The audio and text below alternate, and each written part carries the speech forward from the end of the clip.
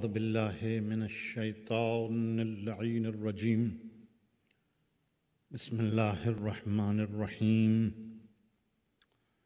الحمد لله رب العالمين والصلاة والسلام على أشرف الأنبياء والمرسلين وخاتم النبيين وحبيب إله العالمين أبي القاسم المصطفى محمد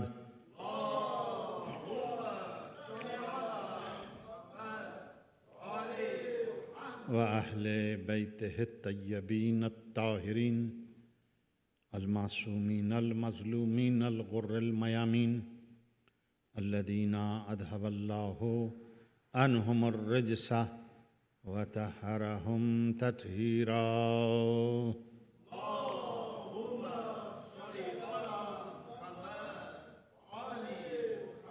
ولعنة الله على أعدائهم أجمعين من الآن إلى قيام يوم الدين أما بعد فقد قال الله سبحانه وتعالى بسم الله الرحمن الرحيم سبحان الذي أسرى بعبده ليلا من المسجد الحرام إلى المسجد الأقصى الذي باركنا حوله لنريه من آياتنا إنه هو السميع البصير صلوات على محمد وآل محمد.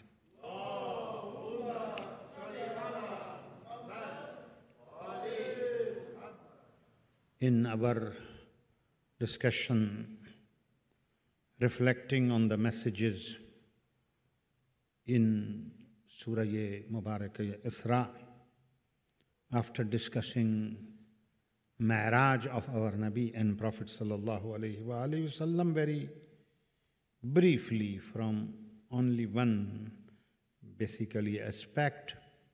Last night we discussed verses number 2, 3, 4, 5, 6, 7, 8 basically.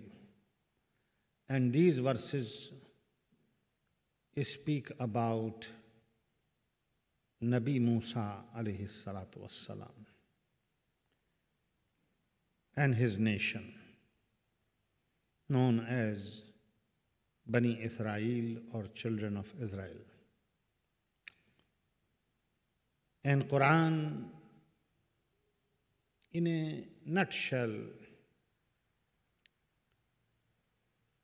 describes for us the story of this nation by saying that we provided Nabi Musa the book, Torah, for guidance, hidayah, and the summary of that hidayat of Torah was Tawheed. And in Tawheed also practical Tawheed, Tawheedul Amali. وآتينا موسى الكتاب وجعلناه هدى لبني إسرائيل ألا تتخذوا من دوني وكيلا. And we gave Moses the book, the scripture, and made it a guidance for the children of Israel, that you not take other than me as disposer of affairs, wakil, not to depend in your life on anything other than Allah. Zurriyatahu are children of Israel. Zurriyata man hamalna ma'anuhin innahu kana abdan shakura. O descendants of those who carried in the ship with Noah, indeed he was a thankful, a grateful servant.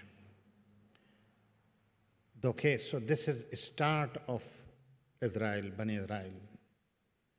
And then Quran narrates history and also analysis of history of Bani Israel, children of Israel. In a historical form, saying that two very, very big storms, very, very big events happened in the history of Bani Israel. Bani Israel. And those two big disasters were a result of their corruption,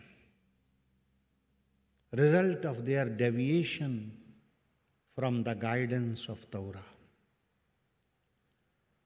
And says that one after other, we again helped them out after they were crushed. But their nature of arrogance, which Quran mentions, unfortunately always took them to a situation and position where they started to deviate from the path of Torah, from path of guidance. And as a result, they were again crushed, second time. Let me read it quickly. وَقَدَيْنَا إِلَى بَنِي إِسْرَائِيلَ فِي الْكِتَابِ لَتُفْسِدُنَّ فِي الْأَرْضِ مَرَّتَيْنِ وَلَتَعْلُنَّ عُلُوًّا كَبِيرًا. So when we conveyed to the children of Israel in the scripture that you will surely cause corruption on the earth twice. Now, Quran does not say directly that due to this extreme corruption, Bani Israel, you ended up in great disaster and destruction. وَلَتَعْلُنَّ عُلُوًّا كَبِيرًا. And you will surely reach a degree of great haughtiness, arrogance. فَإِذَا جَاءَ وَعْدُ أُولَاهُمَا بَعَثْنَا عَلَيْكُمْ عِبَادًا لَنَا أُولِي بَأْسٍ شَدِيدٍ فَجَاسُوا خِلَالَ الدِّيَارِ وَكَانَ وَعْدًا مَفْعُولًا. So when the time of promise came for the first of them, for them or of them, we sent against you servants of ours, عِبَادًا لَنَا أُولِي بَأْسٍ شَدِيدٍ, with a great military power. And they probed into the homes. Jasu khilal diyar, they ransacked, Wakana wa'dan mafula. And this is a promised, fulfilled, you cannot avoid. Summa radadna lakum al-karrata alayhim wa amdadnakum bi amwalin wa banin wa ja'alnakum akthar nafira. And then we gave back to you return victory over them, and we reinforced you with the wealth and the sons and made you more in numbers, akthar nafira. In ahsantum li anfusikum. Now conclusion. That, O children of Israel, your corruption, you think it is in your favor and your good deeds are for somebody else? No, if you are good for yourself. And if you are evildoer, and if you are corrupt, don't think you will be able to run away from this evil actions and deeds of you. It will somehow return back to you. In ahsantum li anfusikum. Wa in asa'atum falaha. So if you do good for yourself. And if you do evil, it is for yourself also. فَإِذَا جَاءَ, now the second time, وَعْدُ الْآخِرَةِ, and when the final promise came, we sent your enemies to sadden your faces and to enter the temple in Jerusalem, Baitul Maqdas. وَلَيَدْخُلُوا الْمَسْجِدَ كَمَا دَخَلُوهُ أَوَّلَ مَرَّةٍ. Okay? And to destroy what they had taken over with وَمَا عُلَى تَتْبِيرٍ, complete destruction. أَسَى رَبُّكُمْ أَنْ يَرْحَمَكُمْ. But still with all your corruption and deviation from the path of guidance, still God can be, your Lord is merciful on you. But وَإِنْ عُدْتُمْ عُدْنَا. It is expected if you repent, your Lord will be merciful to you. But if you return, إِنْ عُدْتُمْ, if you return, عُدْنَا, we will return. If you return, عُدْتُمْ means, عُد means return. If you return, عُدْتُمْ, عُدْنَا, we also will return back to that. وَجَعَلْنَا جَهَنَّمَ لِلْكَافِرِينَ حَسِيرًا, and we have made hell for the disbelievers a prison, bad hasir, like a mat for you. So we discussed this 8 verses. I just quickly read for you that this is a story of Bani Israel. Repeated corruption. They don't learn. As soon as they capture power and they have a position, they start fasad fil ars. That is the analysis of Quran regarding children of Israel. And they are reprimanded, they are,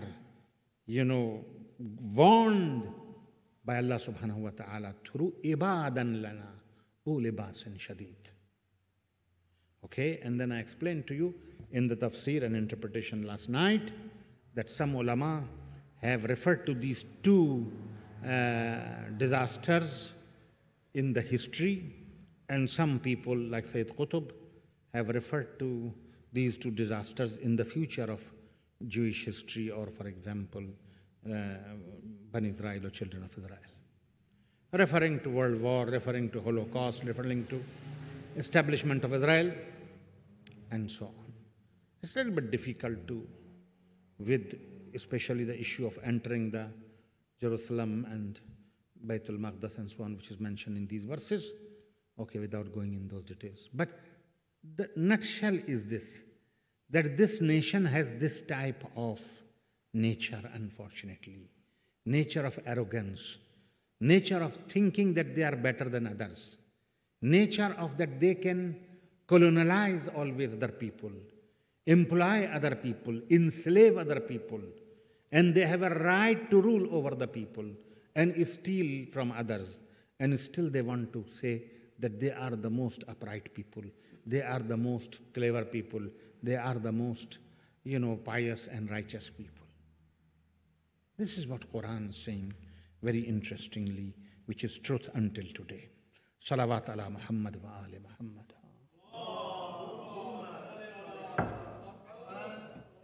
Now, after giving this history of Bani Israel and children of Israel, Quran now speaks about Quran. Remember, it's the story of Bani Israel started with وَآتَيْنَا مُوسَى الْكِتَابِ, and we gave Musa the book. وَجَعَلْنَاهُ هُدًى لِبَنِي إِسْرَائِيل, and we made that book guidance for the children of Israel. And now, so in other words, Quran is saying that Torah was book of guidance. And Quran is also book of guidance. Now let me read for you this verse. This is the connection.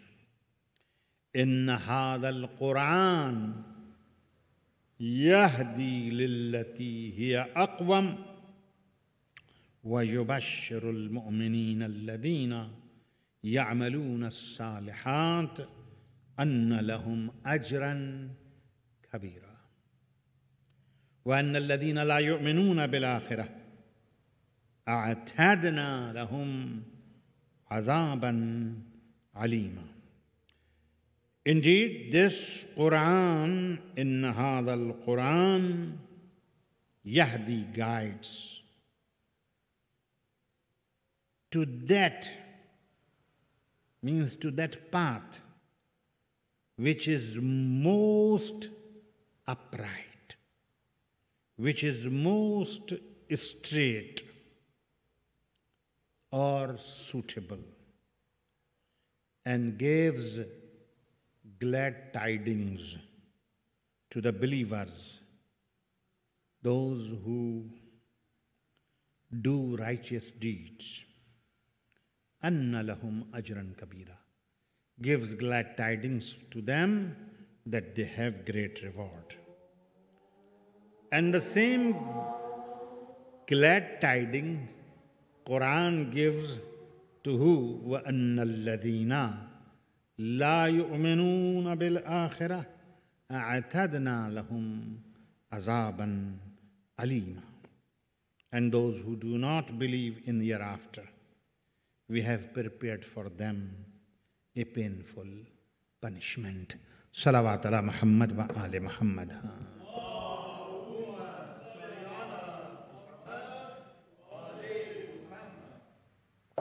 Now, this verse is again one of those very important verses. All of them, of course, was important, but has a great message for us, especially related to Quran.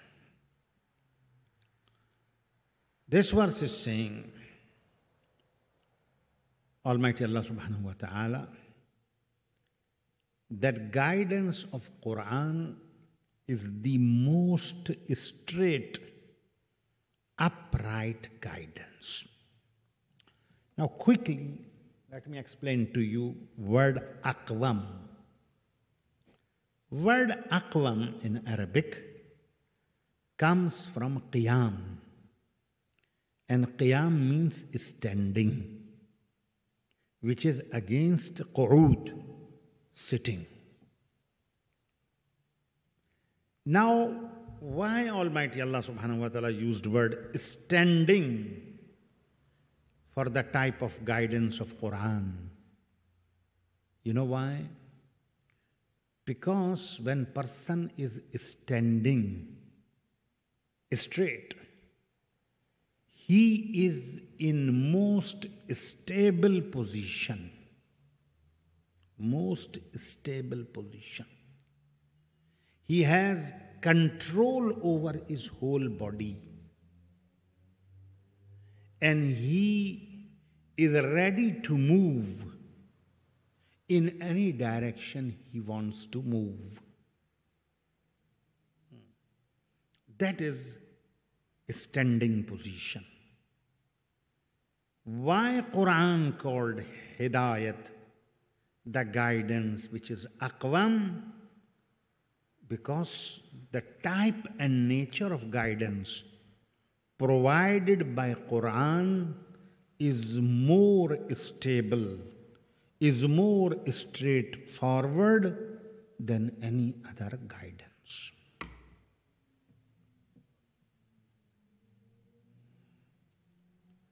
What does it mean? It means that Quran provides to you a whole system of guidance. And this whole system of guidance is upright. and therefore it is balanced, and therefore it has stability. You look at Aqidah and faith or belief which Quran promotes or guides is a straight Aqidah. Aqidah and faith and belief free from superficial tendencies, free from irrational, approaches. All these other approaches are weak, are not stable, are not balanced in Aqidah, because they are based upon assumptions, it's based upon, superficial aqaid, or it's based upon, histories and fiction and so on. Quran does not promote and guide you to believe in something based upon this type of foundation. Aqwam, firm, stable, upright, straight, balance. That's what Quran gives Aqidah. Hidayah, this is one meaning. The other meaning is that even the practical teachings of Quran or the practical guidance of Quran is again stable, straight, upright, and balanced. Far from both extremes, this side or that side. You must understand, please, the background of this verse. Very, very interesting point. You see what it says? Aqwam. In Arabic, we got afalo tafzil. I don't know in English what it will be. Aqwam means more straight, more stable, more upright, more balanced, different translations, more suitable, more. Now in English also, when you use word more, what does it mean? It means there's a comparison. There is something and there's another thing. You say, this water is more sweeter than this water, word more. This room is more, lighter than other room. This place is bigger, same word with ER, greater, bigger. So more is saying indirectly to us that don't think that other books were not books of guidance. Torah was also book of guidance. Bible was also book of guidance. Old and New Testaments were all books of guidance. And in fact, all religions, divine religions, heavenly religions, basically they were path of guidance. They were guiding, no doubt about it. But this Quran has more stability.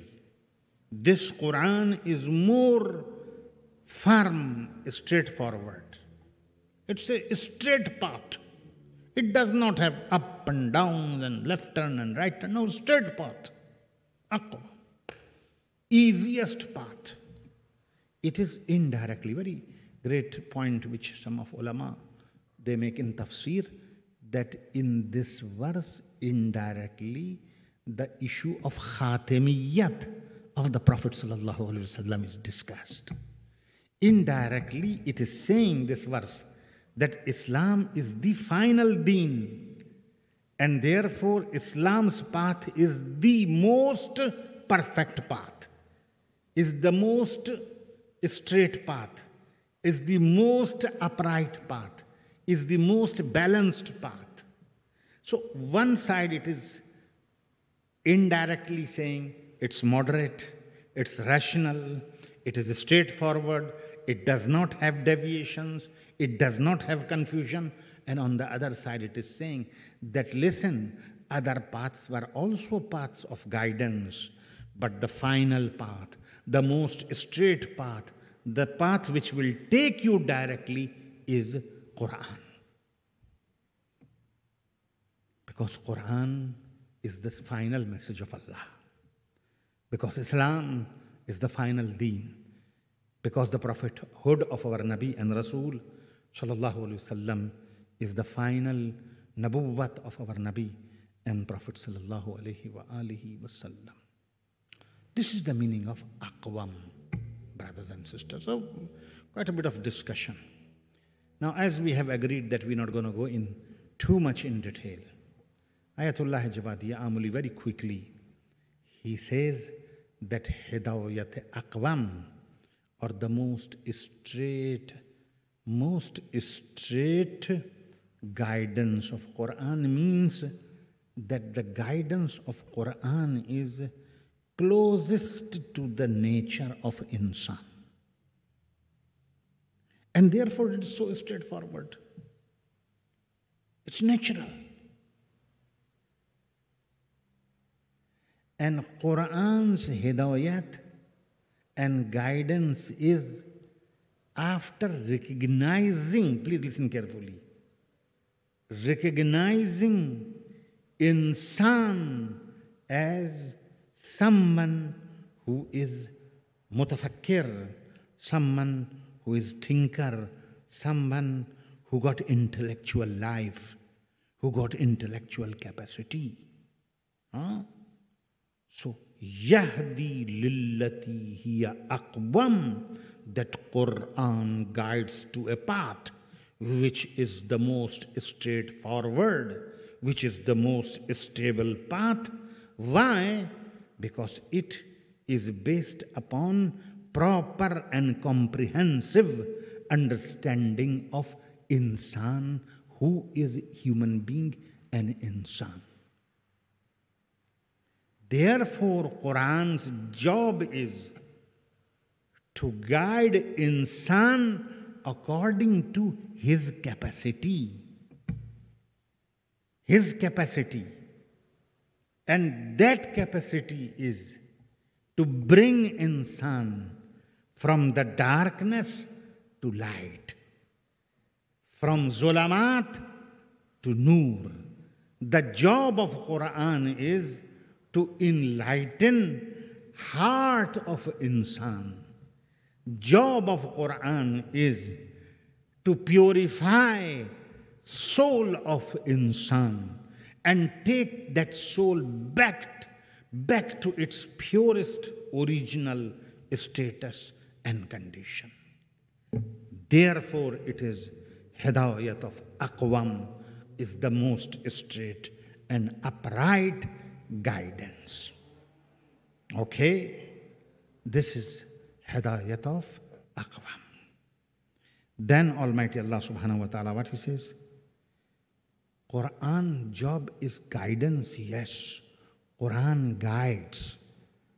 But beside guiding, Quran also gives basharat, glad tidings, good news. Good news to who?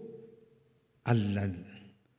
وَيُبَشِّرُ الْمُؤْمِنِينَ الَّذِينَ يَعْمَلُونَ الصَّالِحَاتِ. Those who يَعْمَلُونَ means those who act righteously. Gives them what? Good tidings. For them is ajran kabira, great reward. So again, indirect messages that Iman is not sufficient. Amal Saleh is also necessary. So from guidance of Quran, if you only clarified your mind and your heart and Iman, no, that's not sufficient. Glad tidings for the final result is based upon Iman and Amal Saleh both. وَأَنَّ الَّذِينَ لَا يُؤْمِنُونَ. Amazing, amazing. This is not a glad tiding, this is a bad news. But Quran connects it to glad tiding. It's a bad. أَنَّ الَّذِينَ لَا يُؤْمِنُونَ بِالْآخِرَةِ لَهُمْ عَذَابٌ أَلِيمٌ. And those who do not believe in hereafter, for them is a painful punishment. This is not a glad tiding. It's a bad news. But Quran says it's a glad news. Glad tiding. Why? The discussion is there. But you know, some ulama, they say this is like a teasing you. Allahu Akbar. You know, to contempt, to let you feel that how far you are gone, that to disregard you, to tease you in a sense. You say that I give you glad tiding of azab. I give you glad tiding of azab.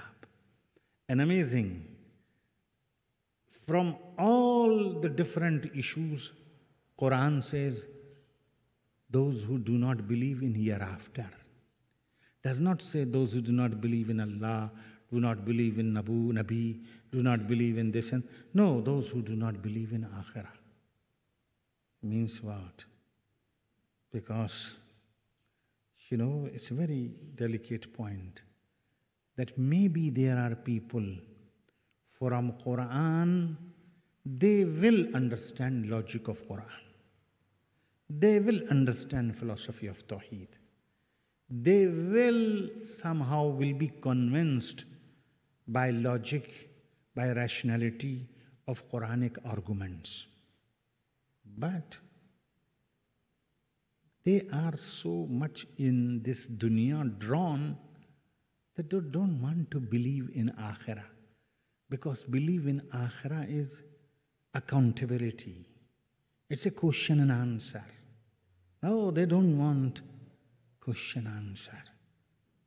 Therefore, their problem with the guidance of Quran, not always, but sometimes, is not Tawheed, is not other issues. All that on the rational basis they might accept. But they don't want to accept or believe in hereafter. Why? Because they don't want to be accountable for their actions and deeds. They don't want their hands to be tied. They don't want to live a responsible life. Therefore, Quran says, they are the one who don't believe in Akhirah. أَعْتَدْنَا لَهُمْ عَذَابًا أَلِيمًا. We have prepared for them a terrible punishment.